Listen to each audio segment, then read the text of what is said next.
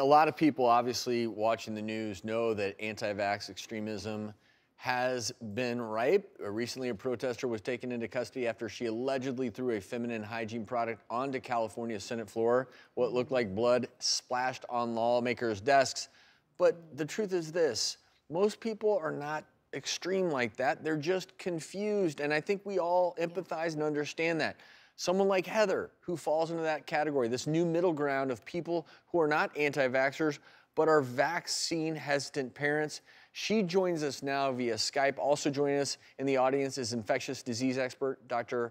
Ravina Kullar. Welcome. So good to have both of you. And Heather, can you explain a little bit about your own hesitation when it comes to fully vaccinating your children?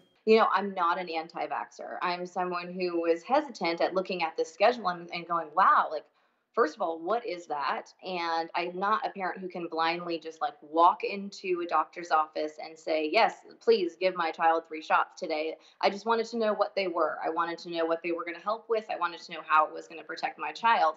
And now there's this whole movement of people, and unfortunately, this whole anti-vax group or whatever you want to call it, people who do what you've just stated there on the Senate floor, have really ruined the conversation for asking about vaccines, for even asking questions about the schedule, for asking any kind of questions or concerns that you might have as a parent. There are vaccine reactions that happen. It's stated, there's studies on that. So whether it be a high fever, whether it be a seizure maybe, or something more, it's a really sad thing that's happening in our society, that you can't ask these questions because there's a couple of bad apples that have ruined the conversation. Are there particular things that you've heard about in vaccines that you're worried about? I would say high amounts of aluminum, and not necessarily in a single dose vaccine, but when you look at vaccines like the DTaP, so measles doesn't have aluminum in it, but when you look at the DTaP and then you look at the amount they have to have now, they actually just added another one to the schedule. So you'll have 4 DTaPs.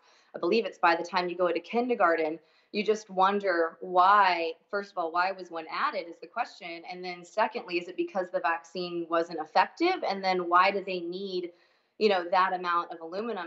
They're such little bodies. They're still developing. There's still so much going on. And we're trying so hard to, just do everything we can to protect these little bodies and have them developing. And there are so many sick kids. There are so many random autoimmune disorders going on, and there's no connection.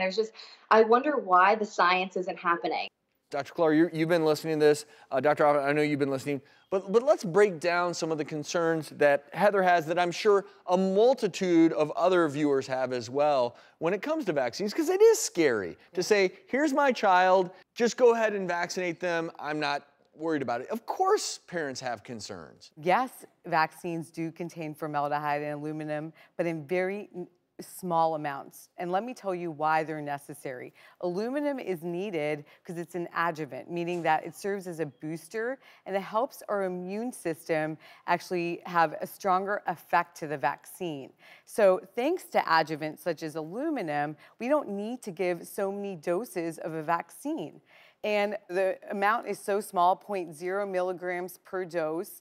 And floating around in our bodies, we already have 50 to 70 times more aluminum than that. And in our water, in our food, that all contains aluminum. So that amount is so small that it does not have a negative effect. What about formaldehyde? Yeah. We think of formaldehyde in medicine as that is what's used to help preserve. Embalming fluid. As an embalming fluid in the cadaver lab. We all know that smell, and honestly, very unpleasant.